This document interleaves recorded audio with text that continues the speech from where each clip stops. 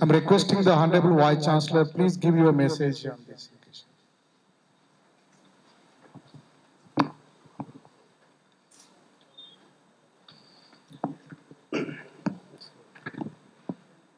గౌరవనీయులు పెద్దలు మిత్రులు శ్రీ మల్లెపల్లి లక్ష్మయ్య గారు, special officer Buddhavanam project,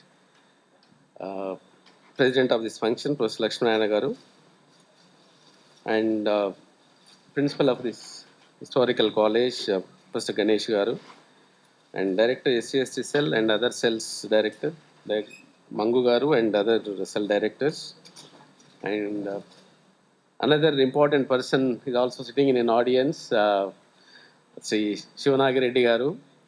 Arts college, women's college nu chala beautiful ga తీర్చిదిద్దినటువంటి వ్యక్తులలో శివనాగి రెడ్డి గారు మొన్ననే 10 సంవత్సరాల తర్వాత మళ్ళీ మనకు అప్పగించడం జరిగింది రెసిడెన్సీని. So head of the departments, principles, directors and my dear students, ఒక్క విషయం ఏంటంటే బహుశా 30 years నుంచి లక్ష్మయ్య గారితో నాకు ఉన్నటువంటి అనుబంధం 90s నుంచి. ప్రముఖంగా మాకు తను సుప్రభాతంలో పనిచేస్తున్నప్పుడు ఒక్కొక్క స్పెషల్ ఇష్యూను తీసుకురావడం జరిగింది. ఆ స్పెషల్ ఇష్యూలో చాలా రేరెస్ట్ ఆర్టికల్స్ రావడం జరిగింది అప్పటికి.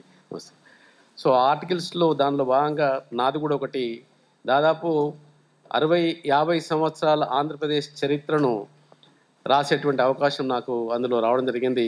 అది ఆధిపత్య రాజకీయాలని నాకు ఇప్పటికి గుర్తుంది.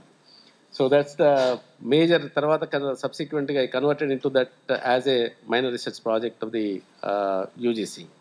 అనదర్ మేజర్ కాంట్రిబ్యూషన్ ఏంటంటే, పాలకుర్తి అని రామగుండం దగ్గర ఒక విలేజ్ ఉంది. 90s అక్కడ ఎన్కౌంటర్ జరిగినప్పుడు దాదాపు 7-8 మంది దళితులు చనిపోవడం జరిగింది ఆ ఎన్కౌంటర్లో.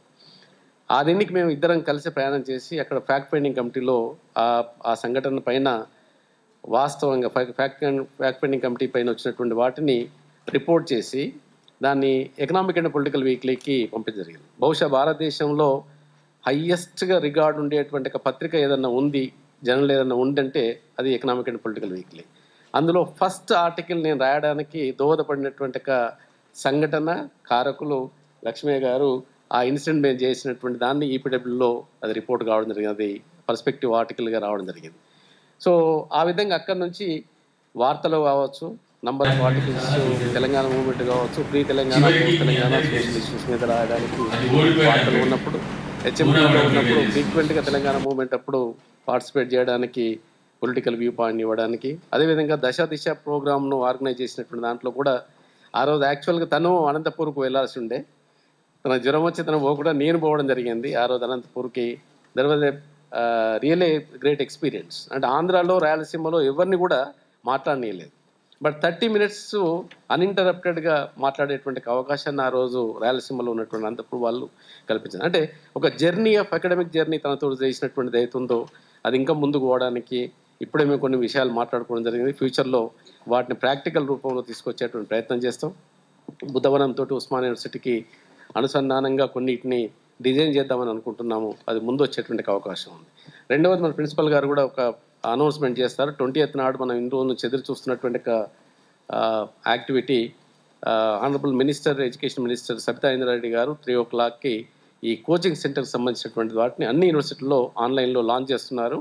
I request all the students to use that facility. From 20th onwards, we are coming with a clear program for Group 1, Group 2 and other competitive exams. I think make use of it and I will move forward. And thank you very much for this time and please excuse me. Bye. Thank you, sir. Thank you very much.